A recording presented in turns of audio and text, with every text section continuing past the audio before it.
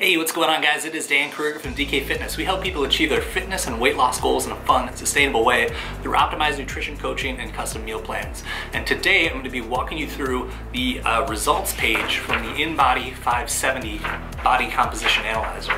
Now, this is a great resource that DK Fitness clients have access to. We recommend our clients do it about every 6 weeks or so.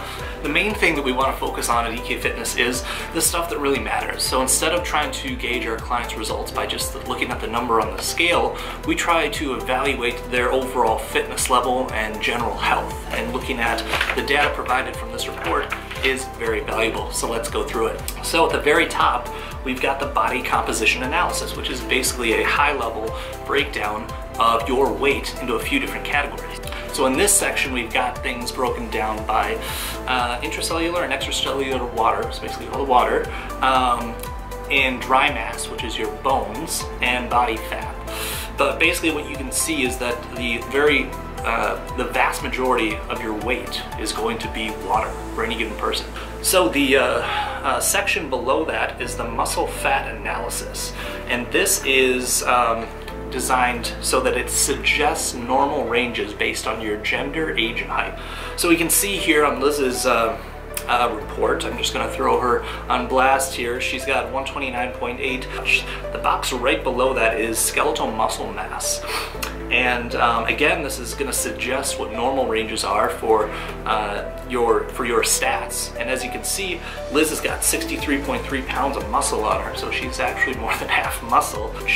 So basically, she's got a lot more muscle than most women of her age do, and that's fantastic. And right below that, you've got body fat mass. So this is the body fat on your body in pounds. So this isn't a percent on this section. This is total pounds of fat. So she's got 18 pounds of fat, 63.3 pounds of muscle, and her total weight is 129.8. Now we go down to the next spot, and we've got the obesity analysis. The first metric on here I do not like at all. I don't suggest anyone really uses it. Unfortunately, government agencies and insurance companies still look at this, but it's the good old BMI. What the BMI does is it just looks at your height and your weight and says you're either overweight or underweight or obese, right? It does not take into account muscle at all. So as you can see, the BMI, Liz is at the very higher end of normal. That doesn't really matter because she's in great shape. As we keep going through this report, you'll see she's very fit and at very low risk for disease. But as far as her BMI is concerned, because she has a lot of muscle tissue on her, it shows as she is on the higher end of normal. So disregard the BMI. I never like talking about it. It's something that was developed, it's a metric that was developed a long time ago before people worked out as much as they did, and the muscle tissue just wasn't really a factor. So these days it's just an obsolete metric. But right below that, we've got a really great metric, which is body fat percentage, and you'll hear people talking about this all the time, and it's a great rule of thumb to just try to figure out how fit are you. Generally speaking, for a woman, if you are in the 20s, you're good, you're pretty normal. If you go below 20, you're getting into that kind of athletic range and you're very fit. And if you're where Liz is at 13.9, you're really, really lean. Not the average woman at her age. But she's been working really hard, so that makes sense. But yeah, if you're a woman and you're in the 20s, that's pretty normal. I wouldn't say that's unhealthy.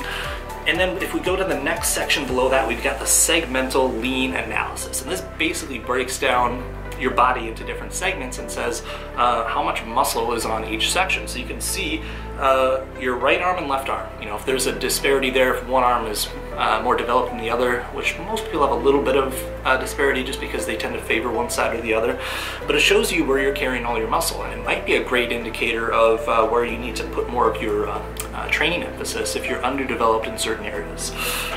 So we can see on Liz's report here, she's pretty even across the board here. She's got about 6 pounds of muscle in each arm. She's got about 49.9 pounds of muscle in her trunk, and basically your trunk is the area from your neck down to your leg. So it's this whole midsection excluding the arms. And then we can see the legs broken down as well. So this might be a good thing for people to take a peek at if there's a disparity between how strong they are on one side or the other. And right below that, we've got the ECWTVW Analysis, and that's basically just a look at your water retention overall. And the number itself isn't really all that important. What we really want to look at is below normal, normal, or above normal by those little arrows at the top of the chart. And what this section would show us is if there's excessive water retention, that would be an indicator of inflammation or infection or something, or maybe your cell walls are not holding water effectively. So usually if you're retaining more water than normal per the chart, it's worth looking at whether or not you have some sort of inflammation going on. And then below that, we've got the body composition history. So you get to see a chart of your weight, your muscle mass, your body fat percentage, and your water retention. As you keep taking this report, you can see how those values change over time. Now if we bump over to the right, we've got the segmental fat analysis, and this kind of does the same thing as the segmental lean analysis, but instead of looking how much muscle you have in different areas of your body, it looks at how much fat you have in different areas of your body. So we can see that Liz has very little fat on her arms, which is pretty obvious. We've all seen what her shoulders look like, very defined. She gets compliments on the arms all the time, and that's not necessarily because she trains them a bunch or does a bunch of resistance training on her arms. It's just the fact that she happens to not store much fat there, so you can see a lot of detail, and she just looks fit. She's got the majority of her body fat stored in her trunk, which is pretty normal, between your neck and your legs, and then an average amount of body fat stored in her legs. That's just pretty typical for women.